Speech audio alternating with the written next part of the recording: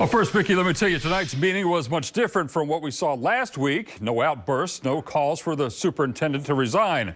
What we did see was Marty Polio reiterating the need for bus drivers and the exact skills and qualifications required to transport children in Jefferson County.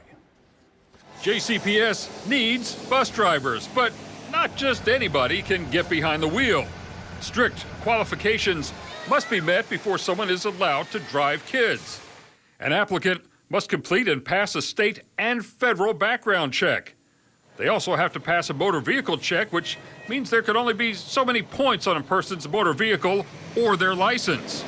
There is also drug screening, of course, and potential school bus drivers must be able to complete and pass a physical exam. Very challenging physical exam. Things like sleep apnea and other things can disqualify a person from becoming a bus driver. If a bus driver candidate makes it past all that, they can get into a commercial driver's license certification class. 3 weeks of training with testing.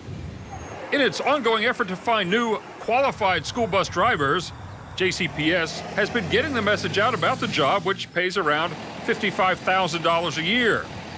JCPS is running ads on billboards, TV, even on the sides of city buses.